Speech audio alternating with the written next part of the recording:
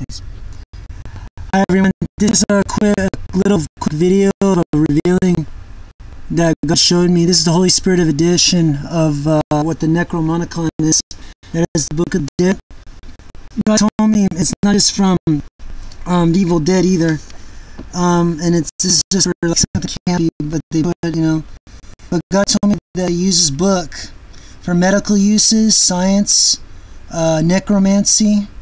If you're a fan of the movie, you know what I'm talking about. If you have seen the movie, besides Bruce Campbell, which we all like Bruce, with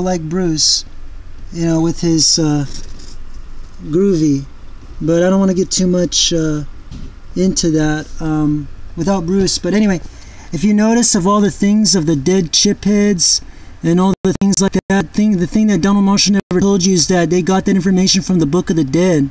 That's things, and all the structures that you see out there, like the obelisk and stuff, they get all this stuff from demons, and they get it from this book, the Book of the Dead. Everybody, and H.P. Lovecraft, look them up.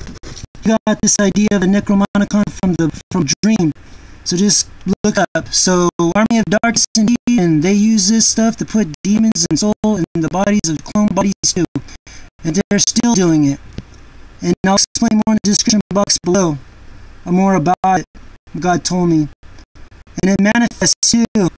So it manifests evil stuff too. So even you being there and He revealed to me in a dream, or not a dream, sorry, son. Thanks.